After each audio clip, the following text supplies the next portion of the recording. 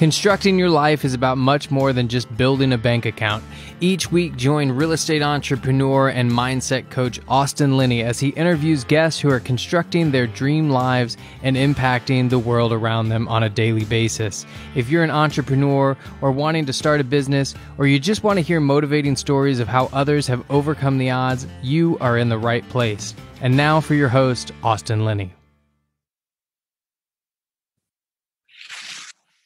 Guys, welcome back to Construct Your Life. I have a special guest here today. We have Mr. Shea Hillenbrand. How are you doing, sir?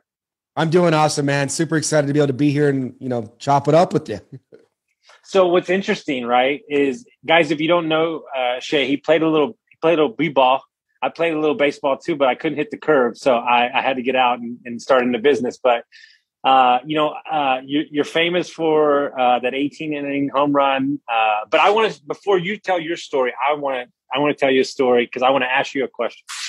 So my whole life was baseball, and I remember my dad took me to Red Sox Yankees in Fenway, and it was one thing I wanted to do like my whole ever. We got out of the cab, and we came around the corner. And Fenway was there, and I was like, those moments you're just like, fuck.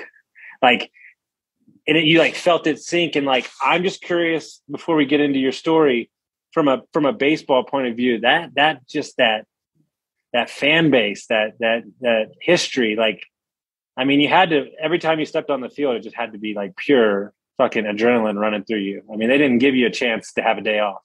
Yeah, and that's what's cool. And even when we had days off, the skipper, the manager, Jimmy Williams, had asked me if I'd want to go take ground balls on a day off with Johnny Pesky and all that. You got to understand first, man, I grew up in LA, a diehard Dodger fan.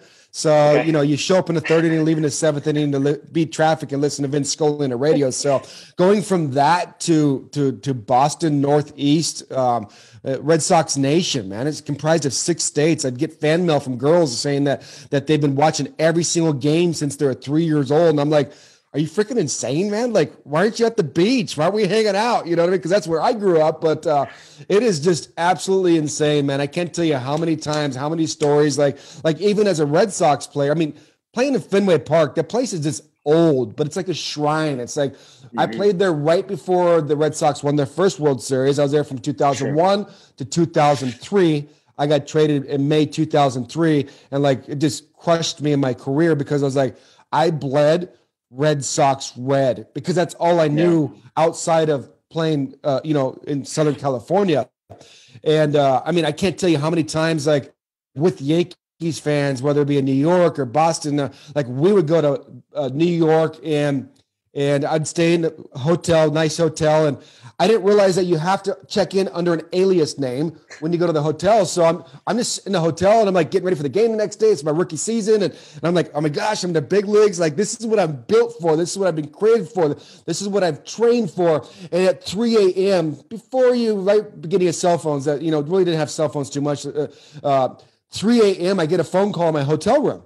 And I'm like, oh my gosh, it just woke me up frantically. And I didn't know if it's my wife back home or family or whatever. And I'm like, hello? And it was somebody Hillenbrand, you fucking suck. Hung up on me. I'm like, what? It's Yankee fans trolling me at 3 a.m.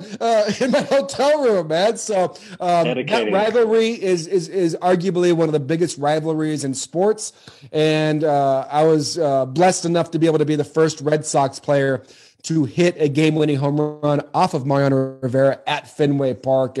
And that was just our status to be able to experience that. I was really super surprised but it's a matter of putting in work and doing the daily grind. And when things get monotonous and when things get boring and when you start suffering, I was just that person that just kept on and kept doing it. And I envisioned that as a kid in the front yard, probably like you did, or in the backyard, with the wiffle ball, bottom of the ninth, 2 outs, bases loaded, World Series, just do it like all my other childhood friends. And I was just so gracious and grateful enough to be able to have that opportunity to do it real time on ESPN in not Yankee Stadium, but in Fenway Park. So super awesome, man. I miss it there so much. I love it. And, I told 3 people that I was going to interview you. One guy was like, you buckle in. He's like, it's a great story. So, what we like to do on this podcast is we like to let the guests kind of share their story, kind of where they want to start, and kind of see where it goes from there. Yeah, it's pretty cool. Like you said, I'm a two-time MLB All-Star. I made tens of millions of dollars playing Major League Baseball. I have an Emmy Award-winning story, and I owned a zoo. So yeah, you guys heard that correctly. I owned a zoo. I think it might be the first person in Major League Baseball history, player to leave Major League Baseball and buy a zoo. I had 300 farm and exotic animals. It was crazy. It was asinine. I've been a performer, top performer, or an elite performer pretty much my whole life, but it didn't start that way. You see, I'm 14 years old and I'm sitting on my bed and my dad walks into my room and he drops a bombshell on me. He just says, "Hey, son, we're moving out of state." I was like, what? I mean, you got to understand, this is the formative years of my life. I'm just leaving junior high because ninth grade was junior high back then, going to high school. I'm trying to make my name. I don't have a voice. I don't have an identity outside of baseball and my friends. So the story I told myself when my dad left the room that day was, I'm not lovable, I'm not good enough, and my dad doesn't love me. And the perspective I formed from that story I told myself that day innocently from that experience ultimately breaks me. So as I reluctantly leave all my childhood friends and sports and community from beautiful Southern California, palm trees, beaches, I moved to the hot desert of Arizona.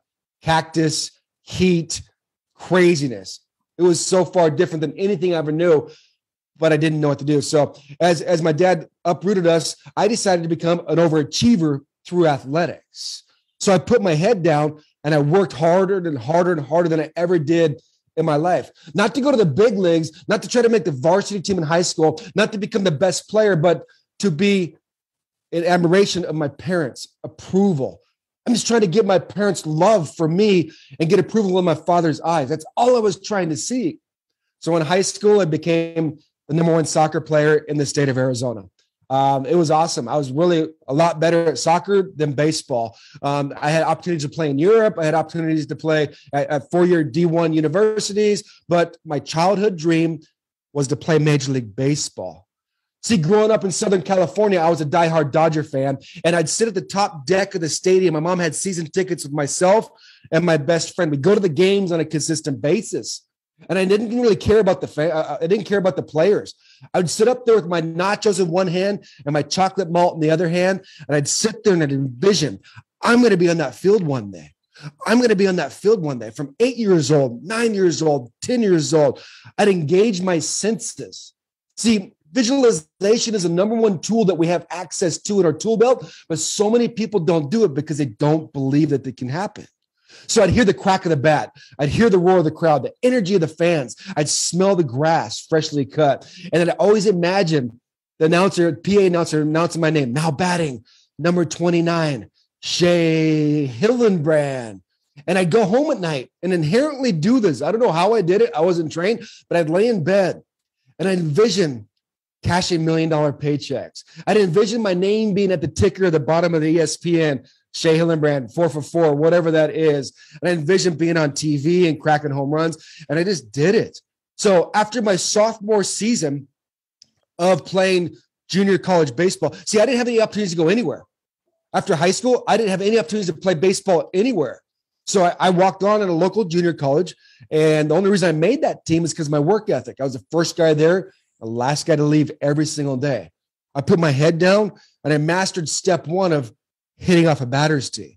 See, so many people try to go to so many different levels of, I want to get up here, go to level 7, 8, 9. They got to master level 1 to create that foundation so you have something to build on. So after my sophomore season of junior college baseball, I became the number one junior college baseball player in the state of Arizona, giving me a chance to be drafted by the Boston Red Sox. My dream are coming true. Like, what happens next changes everything for me. But the thing is that when I got drafted by the Boston Red Sox, I told all my friends and family at 20 years old that I got drafted by the White Sox. They're like, what are you talking about, dude? You got drafted by the Red Sox, one of the most prestigious organizations. Red Sox, Yankees, a rivalry. It's crazy. The evil empire. And then the underdog, 1918. It's a nation, man. 6 states it's comprised of. And I said, wait, dude. chill. I don't want to hear your crap. First, I am a Dodger fan. I don't know anything about baseball outside of Chavez Ravine, because if you're a West Coast baseball fan, it's nothing compared to what you guys are talking about. And number two, I don't give a damn what Sox it is. I'm going to the big leagues. See, when I was a kid in 5th grade, Mr. Murphy came around, the teacher.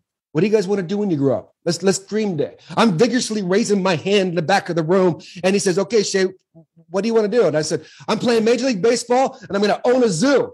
And all my classmates laughed at me. And Mr. Murphy's like, okay. And I'm like, fool, I'm going to do it.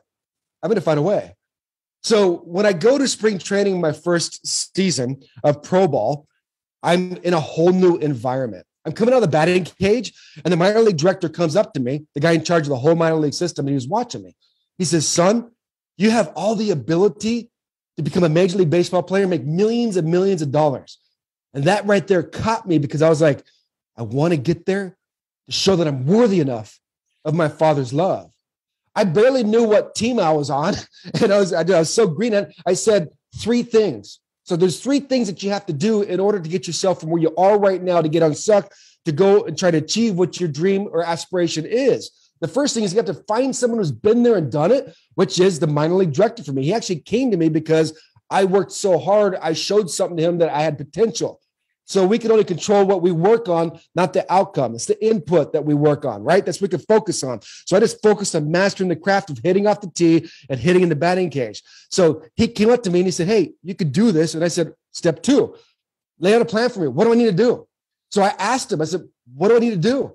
So he laid out this plan for me. He said, just do this, do this, do this, do this. Then you get yourself a chance to go and achieve what you're trying to achieve. And the third thing is the hardest part of this 3-step formula is you got to put it into action. So I just took action. All my other teammates, everybody else is making excuses, current situation. I'm not a top draft pick. I was a bottom draft pick. And I was out there just working. I don't know what you all are doing. I'm going to the big leagues. So in 5 years of the minor leagues, I became player of the year 3 of the 5 years. Mind you, just 3 years ago, I walked on at a local junior college because I had no opportunity to play baseball anywhere after high school. Here I am making my way through the ranks of the minor league system, and I was able to be malleable. I got drafted as a shortstop the first 10 games of pro ball. I made 14 errors. I don't know how to field a ground ball. Then they moved me to third base and first base. And they moved me to left field. Then they said, do you want to learn how to catch? And I was like, yeah, I want to learn how to catch.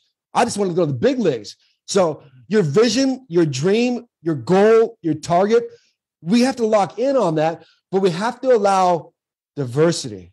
We have to be able to be malleable to allow ourselves to go from here to here. So many of us get stuck in a spot to where we feel like, I want to do this. This is my goals. This is how I'm going to get there. And if that doesn't happen, then we allow that BS and that nonsense and limited beliefs in our mind rattle around telling us that we're not good enough. We're not lovable. We can't do it. All that crap. But I was able to go out there and traverse. And I'm going to big league camp in 2001 as a minor leaguer. There's minor league baseball camp, spring training, and there's big league spring training camp.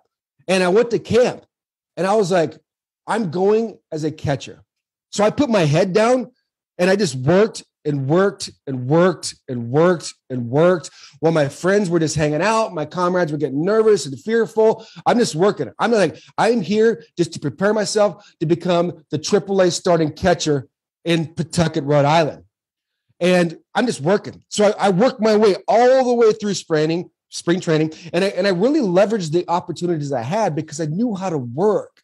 It's all in the preparation, how you work, and not the performance. It's what you do behind the scenes in the batting cage, in the backfield, taking ground balls, in the bullpen, catching and working and mastering your craft, because that's the skill sets that we have to do to go to the next level, because skill sets have utility.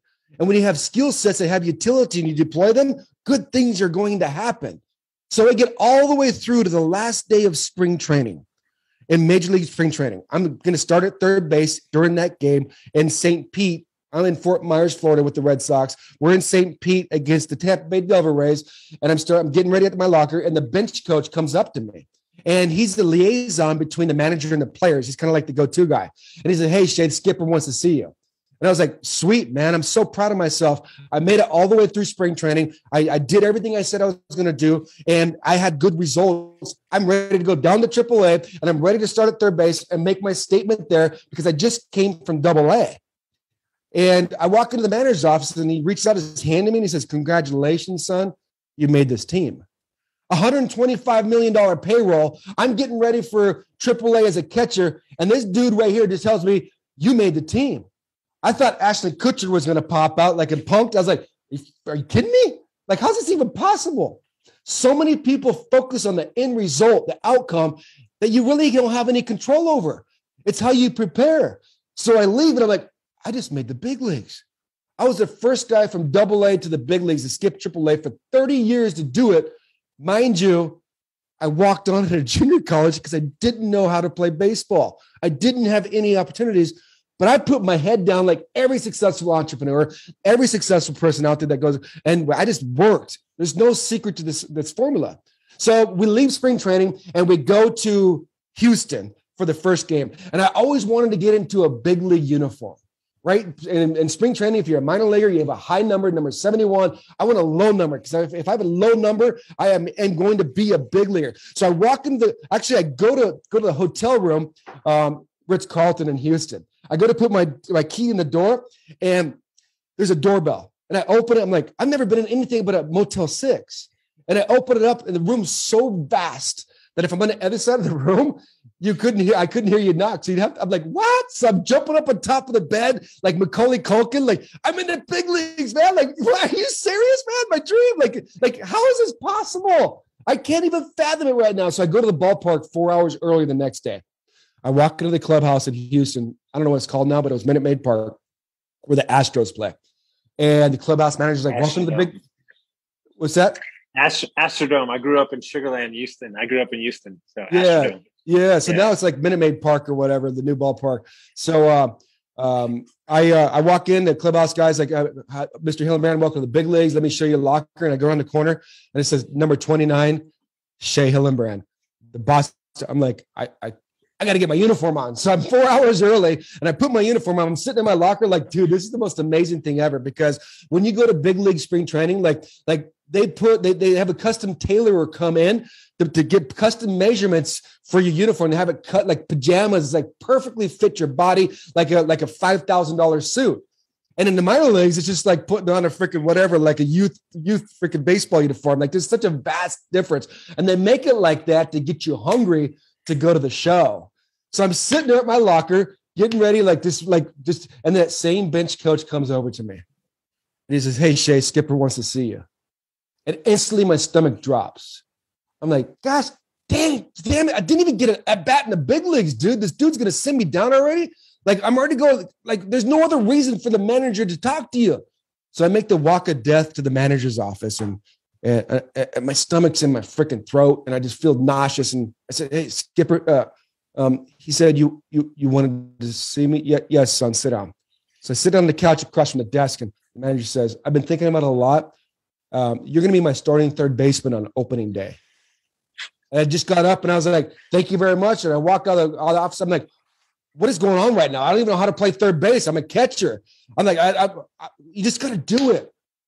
So many people say like ready, aim, fire. You have to say ready, fire, aim. Like you just got to go and take the action and put yourself out there because you never know what's going to happen. So over the next 7 memorable years of Major League Baseball, I did so many things on Major League Baseball fields that I never thought imaginable in my life. All those dreams that I envisioned when I was a kid at the top deck of Dodger Stadium. I was the first guy to hit a game-winning home run from Mariano Rivera. I was a 2-time All-Star. I had highlight after highlight after highlight. I played in a perfect game at first base with Randy Johnson in Arizona in Atlanta. And then I had 3 home runs in consecutive innings. I was in 2 other no-hitters. So many things. I made tens of millions of dollars, and I had everything. I was flying private jets. I had multiple mansions. I had 6 automobiles. When you're rich, you call them automobiles, right? It's not cars, it's automobile. I don't know why we call it. Like, what are you talking about? I had 300 pairs of shoes. I had anything and everything I ever wanted in my life on top of the world. I summit this mountain and I'm standing up there like I am God. I have little girls in the stands holding up signs saying, will you marry me, Shea? I'm doing autograph signings for $10,000 an hour. And girls are coming to the table, teenagers, crying and shaking just because they get to meet me like I'm Justin Bieber. But what they can't see is that deep, deep pain resonating inside me, fueling that pain-driven game. You see, I had everything in the world on top of the world, living that life that so many people just imagine as a celebrity professional athlete on TV every single night. But you know what I didn't have? I didn't have fulfillment. I didn't know who I was outside of what I did. And I definitely didn't own my life. So right there in the prime of my career, after my 7th season, I make a decision proven to be the biggest decision of my life. I quit. I walk away. I leave $50 million of potential earnings on the table. I'm in the driver's seat, doing anything I could ever want to do. And I hated myself. I fly into the All-Star game in a Citation 10 private jet from Chandler, Arizona to Detroit, Michigan. I'm going 64,000 feet, 640 miles an hour. It's the fastest civilian jet in the world. You guys can Google it. It's a Citation 10 jet. Imagine yourself, pilot, co-pilot, 10-passenger jet, and you're by yourself. No distractions, no entourage, no family, no kids with you. I'm looking out the window. I can't see the ground. I'm so high. And the thoughts are going through my mind when I'm looking out the window as I'm going to my childhood dream to play in front of 100 million people the next day on stage on the Midsummer Classic. Is this what it all is about? Is this what it is?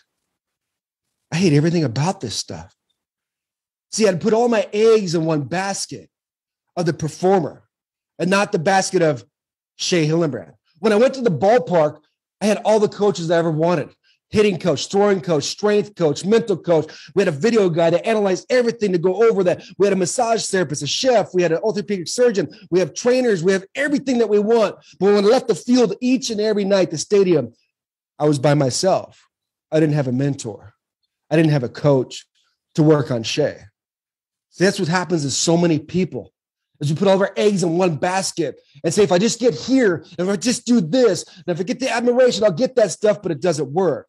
So I concoct this great idea in my mind to pursue my second childhood dream. I'm leaving Major League Baseball. I'm coming home to be a father to my 3 beautiful children I haven't seen forever. And then I'm going to buy a zoo. I've always wanted to buy a zoo. Have you seen the movie from Matt Damon? We bought a zoo. Like, that's me. That wasn't based on me, but that was me. So I purchased a $5 million horse farm out here in Arizona, a 38-acre horse farm, and I accumulate 300 farm and exotic animals. I have camels, kangaroos, llamas, alpacas, monkeys, raccoons. I have 2 800-pound Wilshire pigs, Taco Bell and Gilbert. I had a blind horse, a CNI pony, a 3-legged goat, and I envision rescuing and rehabilitating these animals that are in a position that need help, and then put them in a position to interact with the inner city, child crisis, and struggling kids in my community. And let me tell you what, the joy I've received witnessing these animals on a daily basis transform thousands of children's lives in my community through my nonprofit foundation is priceless. What happened there has superseded anything I ever did on a Major League Baseball field. It was crazy what happened. I had quickly become the guy that owned Marley Farms, the zoo, and not the guy that was a 2-time All-Star in the big leagues. I was like Steve Irwin, the crocodile hunter. This stuff was insane. I'm bound to find fulfillment now because Major League Baseball didn't do it. The fame, the glory, the money, everything, the success, the status, the God, being treated like a God, that didn't do it. But either did this. See, 8 years ago, I found myself on the floor of a van parked outside my ex-wife's house. I had nothing left in my life. My children are arm's distance away. And after overdosing on drugs and alcohol, here lies a guy that so many people envied. Matter of fact, my children are going to school at that time, telling all their friends that my dad played for the Arizona Diamondbacks. As I'm scrounging up change out of the cup holder in my van just to try to feed my Little Caesars pizza to my kids. Try dealing with that as a man. So here I am motionless on the floor of this van. And as the soul's leaving the top of my head, I'm clinging onto my last breath. But the thoughts that I'm battling in my mind are, you're a loser. You lost everything. You're a mess up. You're an idiot. What would your parents think if you left this world today, Shea? What kind of dad would do this to his kids, Shea? You said you quit for them, but you didn't. My answer to that was, I don't know. Nothing if I don't have baseball.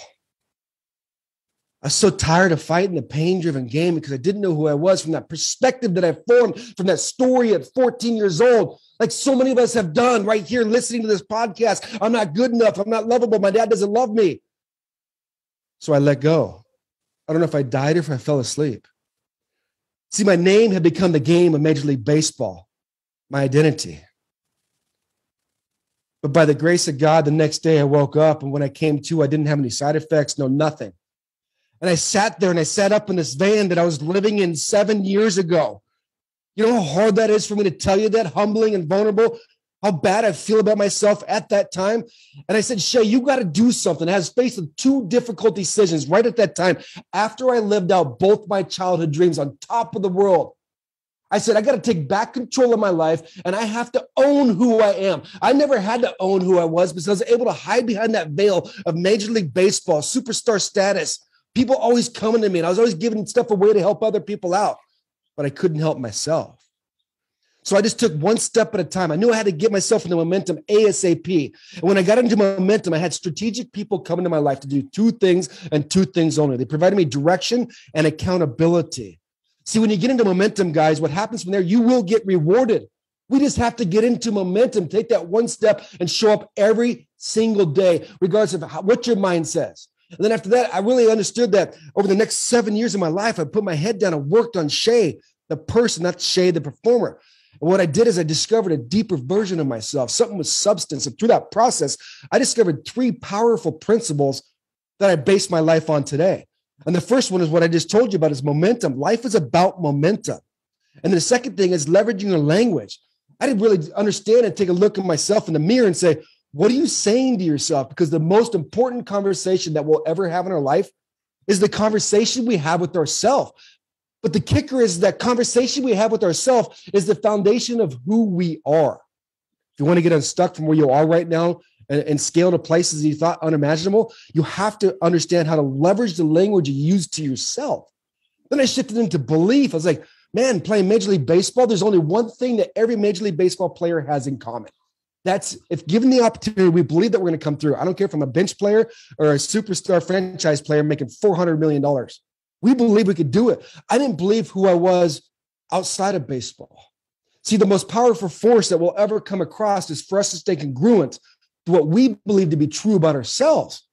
So my question is what do you believe to be true about yourself? Because once you understand how to elevate your belief system, you're going to tap into a power. So I tapped into a power that you're experiencing right now that elevated me to levels that I didn't even understand that were possible. And that's what's led me to here. When I played Major League Baseball, I didn't have a voice.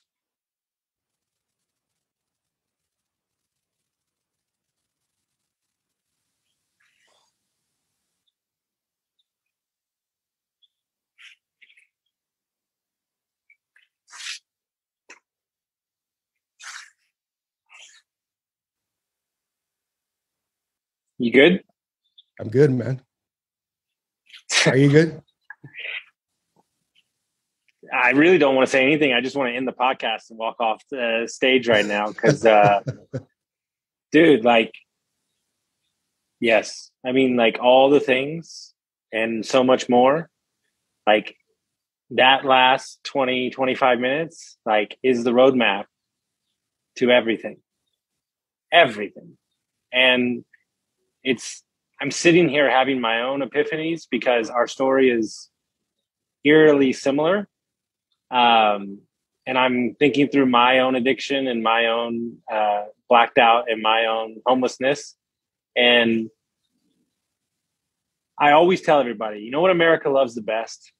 They love the before and after pictures. They're suckers for the before and after picture, right? The comeback story, right? Yeah. But you know what's the number one thing that's pointing at the people that I respect the most that said about me and about my picture before and my picture after? They say one thing. They don't say you look great. They say you look happy. That's it. The one thing I found through this whole process is my smile. Yes. I have so many highlights. I have so many highlights on a Major League Baseball field. I never smiled once. But I always told myself when I played Major League Baseball, I was going to smile for every picture that I took with a fan because I never knew what anybody was going through. And I could be that saving grace, maybe that one anchor to let them know that you can do it. So I always smiled. You'll never see me ever a picture taken with a fan where I didn't smile. And I tried so hard to do that because you see so many professional athletes that are stuck on themselves and their ego that didn't do that. And then the one thing that I found when I found my wife, my current wife now, the one thing I loved about her was her smile. That was I didn't have my smile my whole life as I lived out my dream because of what I believed to be true about myself. And that's the one thing now is once you discover who you are, once you uncover those, peel back the layers of the onions and really go inwardly. The greatest battle I ever fought was not the battle on the baseball field between the lines, underneath the lights, with the fans eating the popcorn in front of 40,000, with Stephen A. Smith on TV talking crap about me to get ratings. Those battles were easy. The biggest battle I ever fought was the internal battle, and that's the biggest battle we'll ever fight. But we're so difficult as men to say, you know what? I need to let this out. I need to address this stuff because we see it as weakness. We see it as a hit of our ego. But what I discovered through the process is that once you uncover and discover and shift that perspective, see, the perspective I had at 14 years old was 100% incorrect. My dad moved us to Arizona from California to give me the best chance to play Major League Baseball. But we were battling a generational curse because the stuff that my dad went through with his father was so far greater than what I had to go through. My dad had to pull his mom out of bars at 13 and 14 years old because his dad wouldn't do it. And his dad would, and I'm sitting there like, when I discovered that, see, I was able to rewrite history. You can rewrite history with your life. I'm sitting here at 46 years old and I lost everything after being the stars of the world. And I went back and I uncovered and I was able to process through and say, well, what happened here, Mom, with Dad? She told me, and with the intel that I gathered, I didn't actually change the experience in my life, but I just switched the perspective because your power is locked up in your perspective. But to see the pain that's driven from these experiences, we don't allow ourselves to switch that perspective because we run, numb, and flee from that pain. I was able to cover it up with Major League Baseball. I don't know how I got it, how I didn't get on cocaine. I don't know how I didn't become a drug addict. I don't know how I didn't become an alcoholic because that's the pain and the crap that I had to deal with every day. But I had baseball to cover that up. So a lot of us that don't become addicts, we covered up with success. We covered up with status. But what I realized through the process, I'm waking up in a $4 million mansion in Anaheim playing for the Angels, like my childhood, where I grew up, like the first word out of my mouth every day was the F word. Ah! My wife would turn over, was like, what's wrong with you, Shea? And I'm like, you'll never know. You'll never know because I don't know. All I know is like, I'm living my dream and I hate every aspect of it. So ultimately, I hated myself.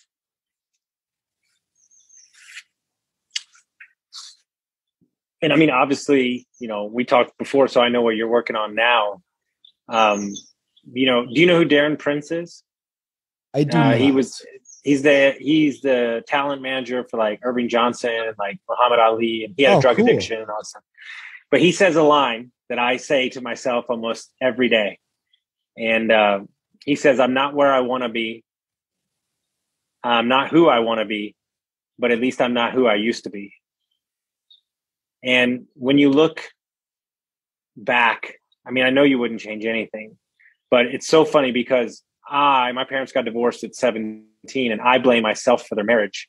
And that's why I abused alcohol and drugs and played the victim most of my life. And it was a book, Extreme Ownership, that changed my life. And when somebody got up in my grill and said, listen, enough, like your story doesn't stick with me, motherfucker, figure it out.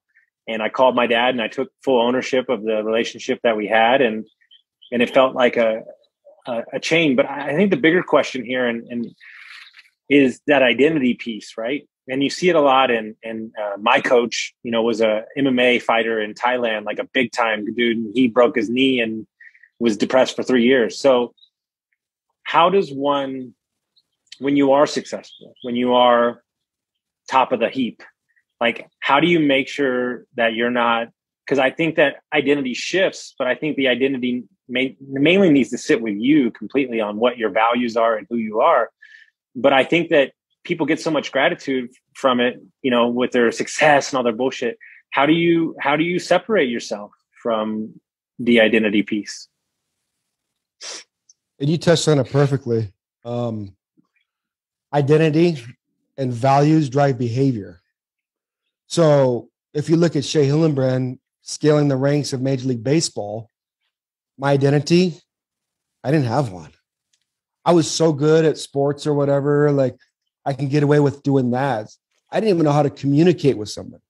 And my values, I didn't have any values. I'm hitting the baseball. I'm going to the big leagues. I'm having success. But if you want to find happiness, you have to have progression, right? Progression is the key to happiness. And I say there's 3 areas of our life, like 3 pillars that we have to operate within the parameters every single time. If we understand what we need to do in each one of those pillars, then we give ourselves a position to grow and become the fullest version of ourselves on a daily basis. That's your personal pillar. That's you, right? So I have to understand I got to grow and I have to give in order to have progression happen. I have to be hungry. I have to go out there and fill myself up every single day. I didn't always talk like this. I didn't always give interviews like this. I worked diligently. When I'm awake during the week, I'm either working or working out. Like I'm mastering this craft all day long with what I'm trying to do, but I have to understand where I get my energy from. See, when you're so successful, it's so easy just to put that in the back seat. But if we understand how to find fulfillment through the process, then you're going to perform and have so much more success and achieve fulfillment and understanding through the process to where the stress just comes off of you in places that you didn't even know what would be able to do. So with myself, it's like you have to grow and you have to give. Then you have your professional pillar, then you have your private pillar. I say your private pillar because as a professional athlete, my interpersonal relationships is my private life. You guys can mess with me. Don't mess with my wife. Don't mess with my kids. Don't mess with that stuff. So that's like your interpersonal relationships. So like I said, right now, I have 5 kids. I have to do the things I have to do like everybody else to get up and do those things. But I know right now I'm going to make more money and have more success and make more impact now than I ever did playing Major League Baseball. How is that possible? I worked on myself. I was forced to, right? There's 2 options to be humbled. You humble yourself and learn the techniques that all of us try to teach you, or life will humble you. And that latter part, it's tough. That delta is so extreme, man. Like I'm on top of the world. And I liken it to like if you're in Africa and somebody owns a tent and they go out and hunt for the day because that's what they have to do to eat. And they come back home and somebody stole their tent. Right? Like that's the delta right there of losing that tent where they sleep. It's not that severe because there's a good chance they're going to find something to find shelter that night because they're just going to do that. And they can get branches, they can get cattle hide or whatever. They can find ways to find shelter. But when you go to the top and do something that you have a better chance of winning the lottery than doing what I did with like number wise and losing everything, that delta is so severe. And this happens with successful people that lose their money or successful people that have kids that are rich. Like that delta is so severe that coming out of that, I'm telling you, like I'm more proud of that than I ever did to play Major League Baseball because that's a harder thing to come out of because you want to just put a pistol in your mouth. You just want to give up. You just want to like take the easy road out and just do it. But what I found right now with the success that I'm having and having the fulfillment through the process is I have a different perspective now, right? So like I said, I call it like 5 Ps. We have pain points and pressure points in our life. And the perspective we form from that is going to either grant us access, or deny us access to the power we have within. Like my whole Major League career, I was really good as a performer, but I blocked the power that I had. I was slated to be a $100 million baseball player, but I made 20 million. That's 1/5. I don't care about the numbers. But I sat there and like, why did Shea Hillenbrand not reach his full potential? Because I'm like, I did everything I could. Oh, I had to work on myself and I had to understand the perspectives I formed with different areas in my life. See, when I form this perspective from this pain point, I always instantly think that I got to go to the end. I have to get profit. I have to get status. I have to get success to be able to rectify and take care of all the problems I have in my life. If I just get this, all this stuff will go away, but it doesn't. At the end of the night, we have to all put our heads in the pillow at night, regardless of where you are or what you do, or put our head down somewhere. And we have to deal with ourselves. And a lot of people can't deal with themselves, so they distract themselves. They run them and flee. So don't give them access to change that perspective. So if you switch that perspective to that pain point where you can leverage that pain as fuel, then what happens, you tap into a power, then that drives purpose. And then profit can't not come when you're living on purpose, doing something that you've been called to do. Because I believe everybody has a purpose. But so many of us just go from pain point to profit. I did it, and I see it time and time again, the bookends of each other, and you miss out on the meat of the method, which is perspective, power, and then purpose. Once you align those that way, which I experienced and what I teach on is that what I share is that if we do that, then you set yourself in a position to take off and scale to heights that you didn't even, I never even thought imaginable I would be doing this right now. And I love this way more than I ever loved playing Major League Baseball. I thought that was my dream.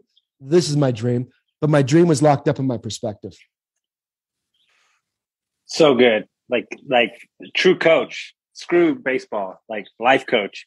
You just laid it out perfectly over these couple minutes. Just seriously, like I cannot wait to share this and send it to everybody, because right there is basically everything that you need to do. Because, you know, the name of the podcast is To Construct Your Life, How to Build a Lifestyle, Not a Bank Account. And I, you know, had a decent year this year and a really good year, you know, 20 times what I've ever done. And I realized something. No, it's great, but who cares? I realized something that I didn't change. Like I thought that this was going to be something. And then I realized, like, man, my life was pretty fucking awesome, like whether I had the money or didn't have the money, right? And so what I realized is by 10Xing what I'm doing, it gives me the freedom to give other people jobs and then add more fulfillment, right? And that's all that really matters to me. And I figure if I take care of those things, the rest of the stuff will take care of itself. And it does over and over again. And so, you know, my big mission to everybody, you know, I grew up, my dad was a doctor in Sugar Land in Houston, and we grew up next to all the NBA players. And, you know, I had the whole thing. And I realized that every one of those people in that neighborhood were the most miserable sons of bitches I've ever met in my entire life. They could hide behind. I promised myself I would never do that. Yeah. And that's what I battled too. And when you're saying that, I played against the Sugar Land Skeeters in 2012. So I've been in that area. But what I discovered through this is like, how do I, because I teach like design your all-star life, right? So it's like, I created this person that's sitting here today. I didn't show up and, oh, this is how I was playing baseball. Just Google me, dude. I was the biggest a-hole playing baseball. I mean, I got in a fight with the manager in Toronto. Like, we have a really cool movie that's going to come out like in the making that we don't have to make anything up for about my life. We're probably gonna have to take some stuff out. Like, no, that had to be fake. No, he really did that. Like, I was insane. So if people could see like where I was then and where I'm now, it's just like your behavior, like your identity and your values drive behavior, right? Your behavior leads anything that you have. Your behavior leads your emotion, your feelings, your talent, your ability. So how you behave, the decisions you make, and the decisions you don't make on a daily basis, right? Like, I'm talking to my son right now. He's trying out for high school football, but I'm trying to do everything I can to keep him from the skate park. Because if you look at the statistics from the skate park with kids and success and on the football field, there's like not even in the same ballpark. So I try to tell my son, like, okay, you hang out with your friends that are skaters, they can make decisions and not have any repercussions because there's not really any direction of where they're going. It's just a hangout. But you're over here. You can't make the same decisions as these people and expect to have success. So the people now, the generation now, they think they make any decision that they want and still have success. And it breaks my heart because they're just letting themselves down and they're being led in the wrong direction. So I'm trying to provide that voice for them, a light for them in that aspect. But there's 4 things that we can control. And if you want to talk about taking advantage and really designing your behavior and put it in a position to go to that all-star level, is the first thing that you can control is what you watch on TV when you get home at night, or what you watch on your phone.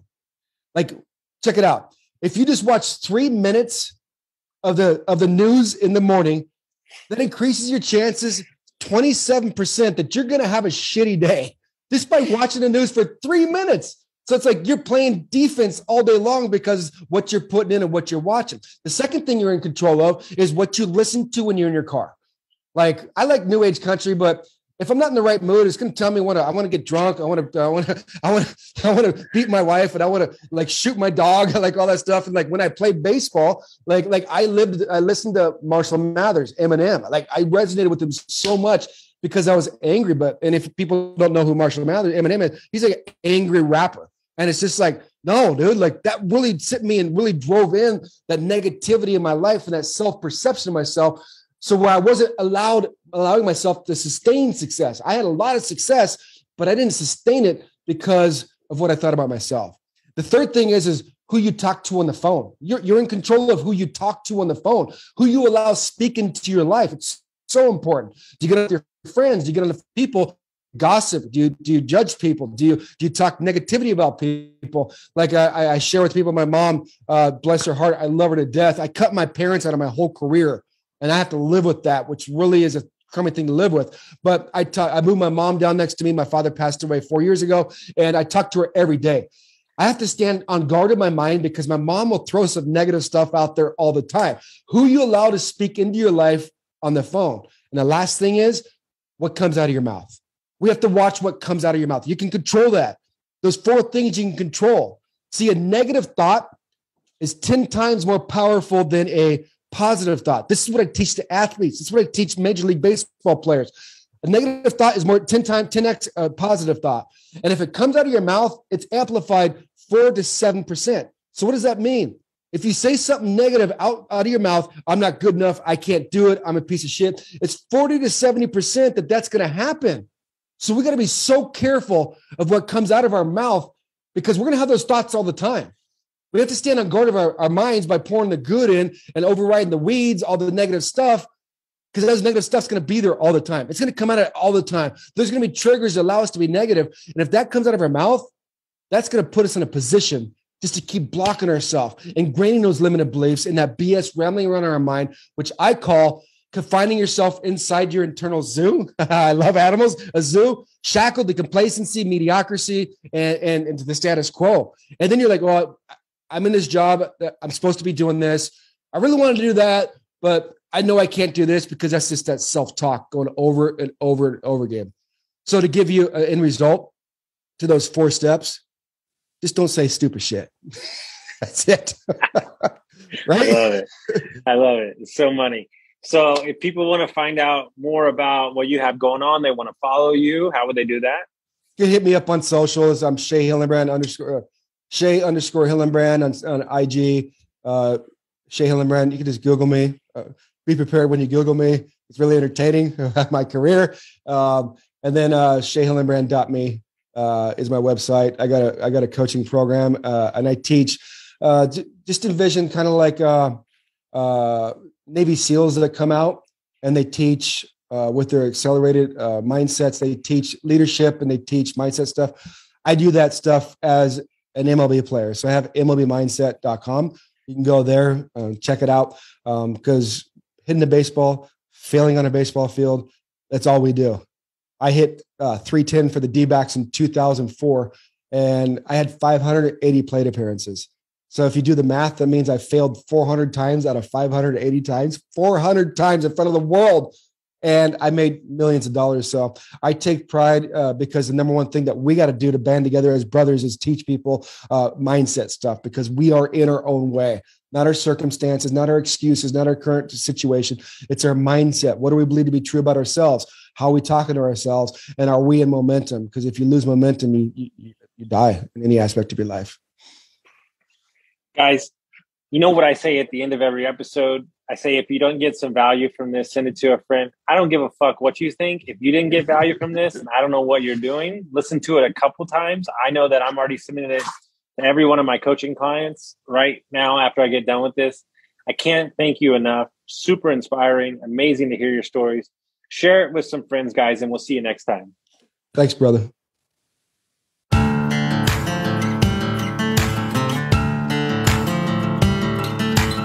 Thank you for listening to Construct Your Life with Austin Linney. If you enjoyed this episode, be sure to rate, review, subscribe, and pay it forward by sharing with a friend.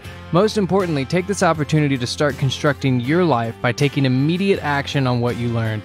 For show notes, resources, and more information on one-on-one coaching with Austin, visit constructyourlifepodcast.com.